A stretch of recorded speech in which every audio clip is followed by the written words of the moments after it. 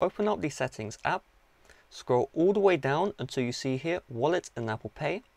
From here, double click side button. If this toggle is turned off, you want to turn this toggle on. And then from here, you just go to the lock screen and you just double click the side button. Okay, so click, click like so. So let's do this together. 3, 2, 1, click, click. And then you'll see Face ID will be prompted and it'll say hold near reader. So you'd hold it near the reader, and once the payment is done, this menu will automatically close.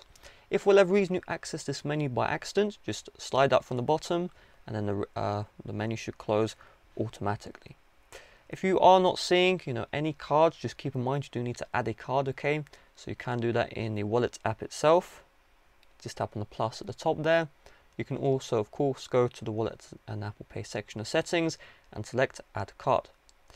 And there you go, here is the card information, not the actual number itself, right?